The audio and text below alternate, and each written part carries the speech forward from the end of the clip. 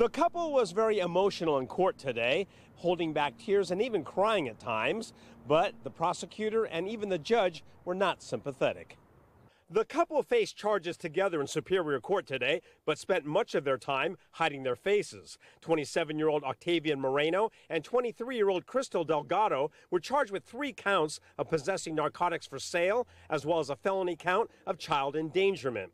A county drug task force swarmed their home at an apartment complex where officers made what the district attorney's office called the largest seizure of fentanyl ever in Santa Clara County's history. A neighbor watched the drama unfold.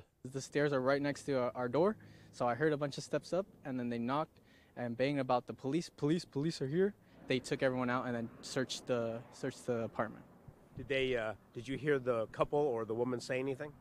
Yeah, all I really remember hearing is like, "Where's the warrant?" and "What are you guys doing?" And then she was yelling about her child that was in the bedroom. Prosecutor Robert Philbrick vowed to hold the couple accountable for what he described as brazen behavior. We got marijuana on the floor next to the baby's playpen. We got cocaine, 1.5 pounds of it, in a cabinet in the kitchen at ground level next to the baby's formula.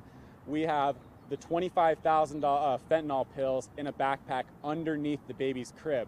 And then a loaded gun in a drawer in the kitchen as well, ready to be used. Bail was set at $200,000 for Delgado, $250,000 for Moreno, and the judge issued a stay-away order so the couple cannot see their child, who is with relatives. They are due back in court July 13th to enter a plea.